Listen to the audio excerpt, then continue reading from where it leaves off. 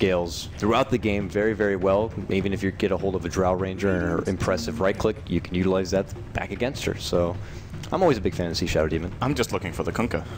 I think that could be their last pick. No, I was actually just about to say that London Conspiracy is like so heavy on dual roaming that I actually thought that, like, there was still a possibility that Leshrac would be run as a 4 position with a Shadow Demon, but that's also kind of questionable. I think that might actually be it, because you don't run Shadow Demon and Spirit Breaker as 2 supports, right?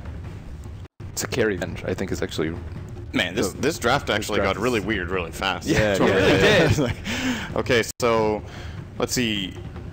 It has to be Shadow Demon Leshrac support duo with Lycan safe lane. I really don't think you run Shadow Demon Spirit Breaker. They have bad synergy. Just flat out, I would say. I mean, if you time it really well so that the charge lands right after disruption ends or something, I think the charge still goes on. But like that's not the play. And they had Skanks playing the Leshrac, which means he's the 4 position. Yeah. So more credence to that. And then for HellRaisers, you said Core Venge. I think it's a Core Dazzle, actually. It's a Core Dazzle? Yeah. Ooh. I think that's what they're going to do. They want to get the Weave up really fast. They want to get their Sustain up really fast with Shadow Wave, and then they're just looking to push the top. He's also a mech carrier. If Chen doesn't get it, it depends. And he's a really good 1v1 in mid, right? That's where you put him? Safe lane. He beats pretty much every offlaner. Just poison touch and you just hit. Yeah, he's incredibly good in 1v1 scenarios. It's just the question of whether or not he can go into the mid game and actually be fully capable. But in a fast kind of oriented push lineup, the idea of just valuing your sustain so much, I guess, would actually make it successful up until, like, what you would say, like 30, 35 minutes. You start falling off pretty hard. Yeah. Do you think it's Venge still? Core? I'm not sure. I think we're not seeing it yet. If they put Dazzle mid, I think Spirit Breaker's going to own it. No, I don't think they put Dazzle mid. I think if they play Core... But Dazzle bottom for Spirit Breaker, I also don't think is that good, because Spirit Breaker has a ton of armor. I don't really think he's going to get harassed out that well. So can Venge do that then? I think Venge scales better with farm, but Dazzle scales better with levels. Like, it's more important for him to get levels. It's more important. It's strange. It's about the timing. Everyone's puzzled. We can get our answer. It's a mid-Chen. Let's go. That'd be pretty sick. We can find out in just a few seconds, gentlemen, as the game gets underway, and then we won't have to wonder any longer. So why don't we go ahead and just hop into the game number 1? And you got to remember, very important matchup for the HellRaisers. Right into that pause. But maybe with everyone getting assigned to their roles, I mean, given they could still make some swaps, maybe that gives a bit more information. But okay, here we go. Game going to be back underway. HellRaisers, they need to get both wins to stay alive. Just one is not going to be enough. London Conspiracy had a good, strong start, 2-0ing Na'Vi. Then they dropped 2 games. So if they can string together a couple of wins, they're still going to be in a good spot. If they get 2 wins here, they're in a very good spot. So with that said, gentlemen, please take it away. It's going to be Cinderin and Merlini bringing you the cast. We'll see you at the conclusion of this series. Thank you very much. Yeah, you were right, Ben. It looks like it is going to be a Core Venge. It is played by Artis, who is the carry for HellRaisers. So they will be playing Dazzle as support by Goretz.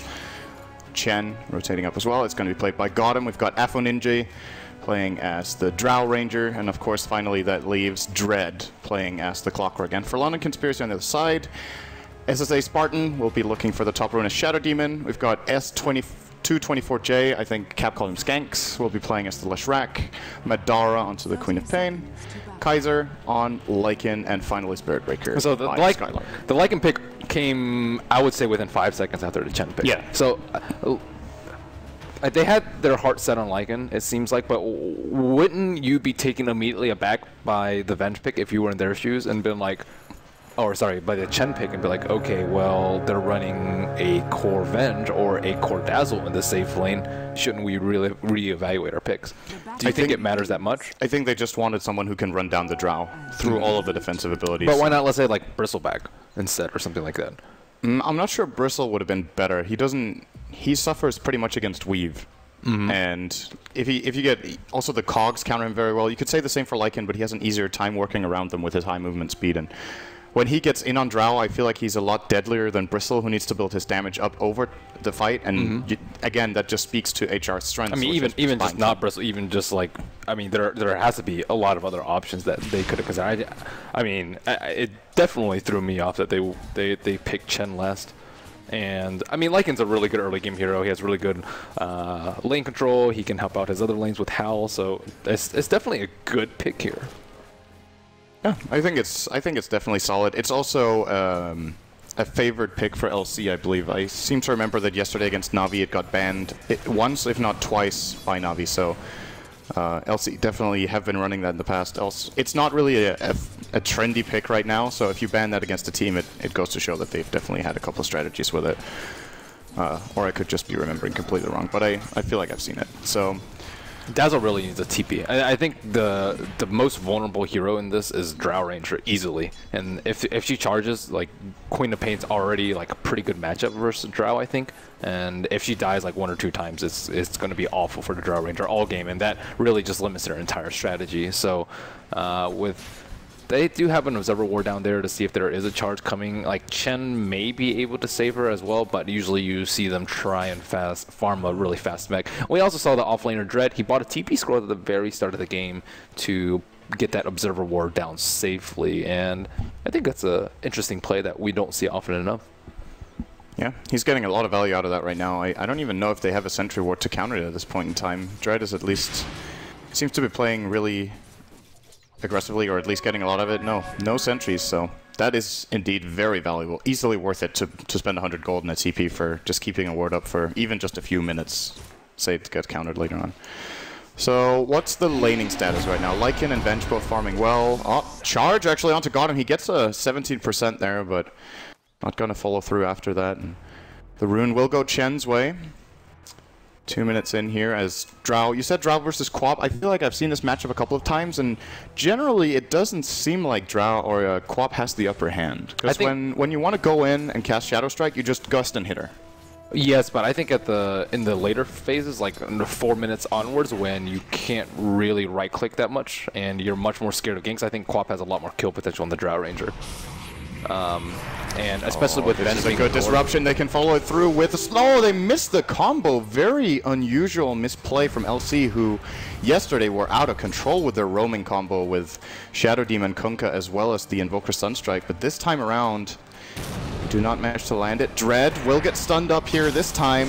Soulcatcher as well. He does have the cogs well placed, and this is gonna end that fight as what the? First blood for the Drow against the Quap. That's really the start you're looking for. Yeah, that's really huge for Drow Ranger. And I mean, Queen of Pain's supposed to be like the dominator here, and she's their main source of AoE since Leshrac is a support. So keeping her down, especially without any sort of rotation, I'm not sure if there was like a Satyr. I saw the Satyr creep running around earlier. I don't know if it spanned out a couple of shockwaves, but Queen of Pain dying in that matchup is terrible for London Conspiracy.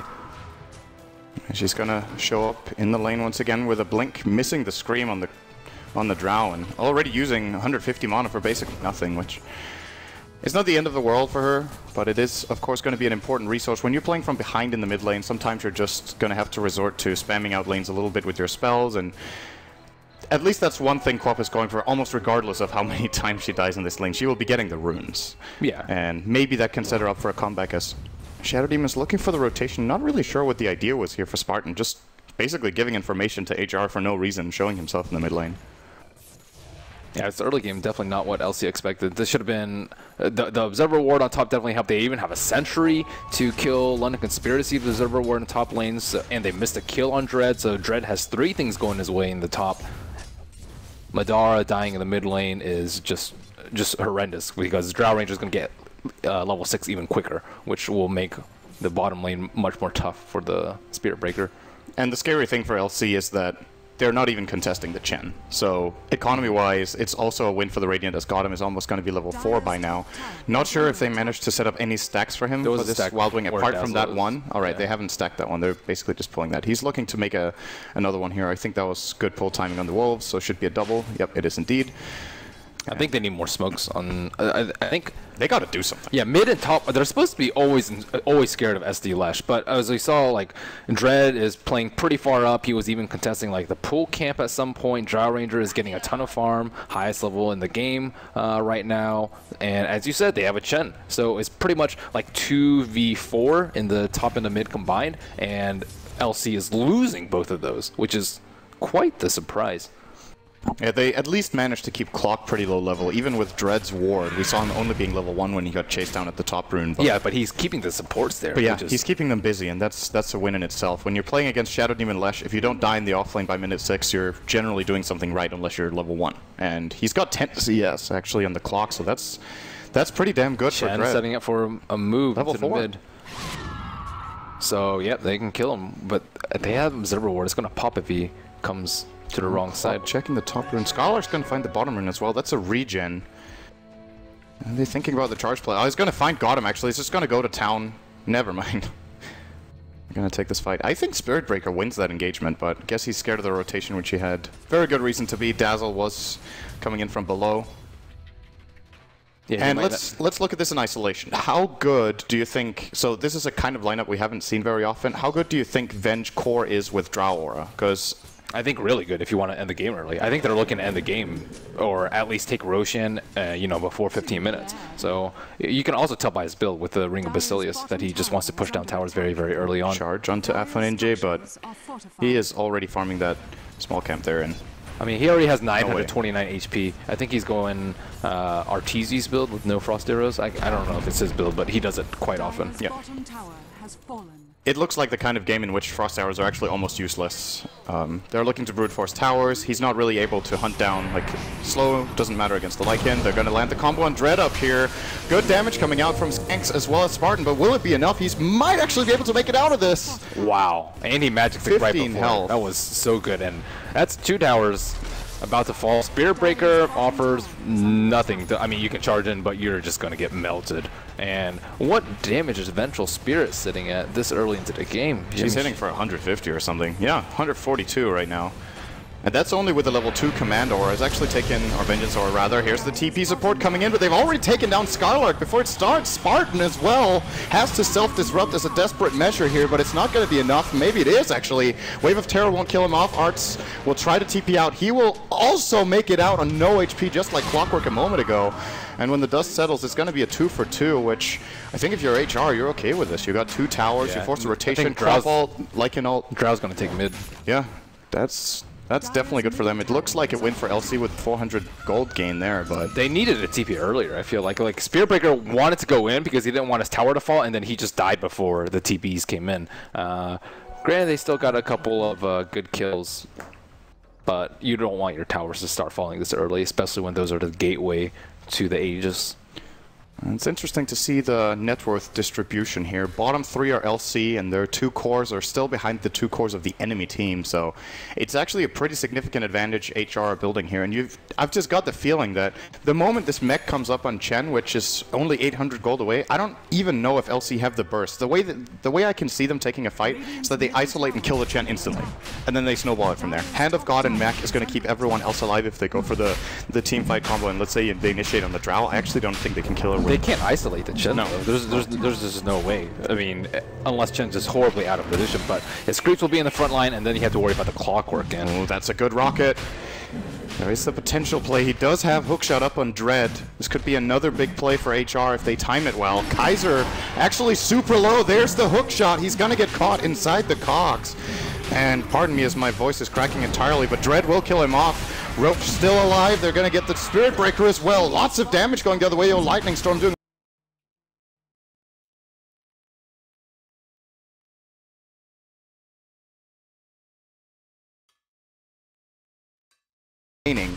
HR with a big steal, and this just looks like it could be a very quick game. She's even going to try for the steal and fail. Full team wipe.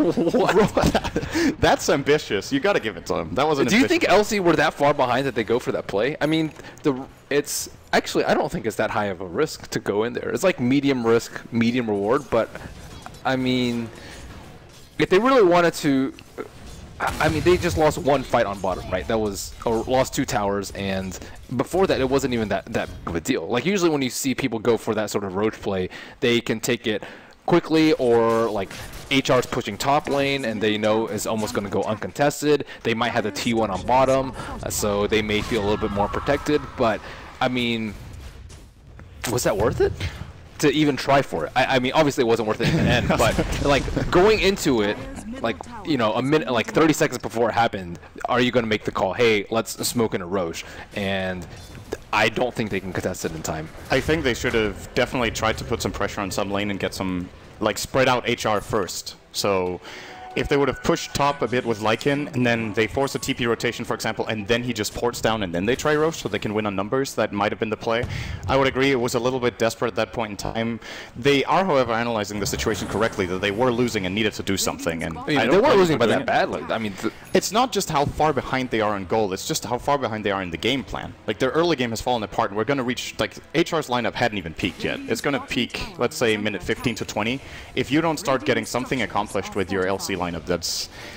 I don't see them, like, if they don't do that Roche, what else do they do? How do they get I think they stall pushes. They stall pushes with like a Leshrac spam, and then they look for a good charge in with a big Quap ultimate to start the fight. And it then just seems really unlikely that they'll be able to pull that off with a... Okay, let's say that if that doesn't work out, then they can just split push with Lycan, and then, I mean, they're not going to be able to push as fast, but, I mean... I definitely agree that they were behind, and I definitely agree that they had to do something, but it just seems like it was way too desperate a match, or way too obvious that in HR just read it completely. Very nice play from Dread, though, and I don't know, the SD Lesh seems very, very weak, and I mean, support Lesh doesn't even seem that strong anymore. No, I like him a lot more in core these days. Teams have been successful running him as support, especially together with Shadow Demon, but it's a really volatile duo where it can go really well or really wrong. And in this game, it's the latter. They're going to go for the charge in on Arts. He still has the Aegis, though, as Dread gets a hook shot. Nice Sonic Wave, going to clip 3, if not even 4 there, but Spartan, 3-shot by Afo Ninja. He's going to go onto the Spirit Breaker as well. Now the swap on Quap. They're getting completely run over, not even losing a single hero yet, not even losing a single hero in like the last 7 or 8 minutes. Skylark's going to charge in, there's the Gust, it does stop it, and Lesh is going to get blown up as it looks right now. Lycan trying to go, and he can't even run into these heroes, he's just going to get completely shut down if he tries, pokes a little bit onto Dread, but ultimately going to have to run away as the damage is just way too overwhelming for HR. London Conspiracy, they're going to have to, I don't know, at this point it almost looks like that was a good Sonic Wave. They had the Lightning Storms. They got the charge got disrupted, but I think with Gus canceling that, it's very easy for Afo Ninja to see it coming and just stop it. I don't know if they can get a better fight than that. It wasn't even close. Like, it wasn't even. I mean, they had Weave Up. They have all these like small synergy with the Drow, the Vengehara, the Alpha Wolf, Creep. I mean, the Weave, offensive, like, none of these heroes can take, like, more than 4 or 5 hits from a Drow Ranger. Quap links in. Oh, there's a swap onto Spartan again, and a stone. Okay. That's a Drow Ranger for you. Hook shot onto Lesh, and will be another easy kill going the way of HR. This no response. This is just game. Like, 13 minutes.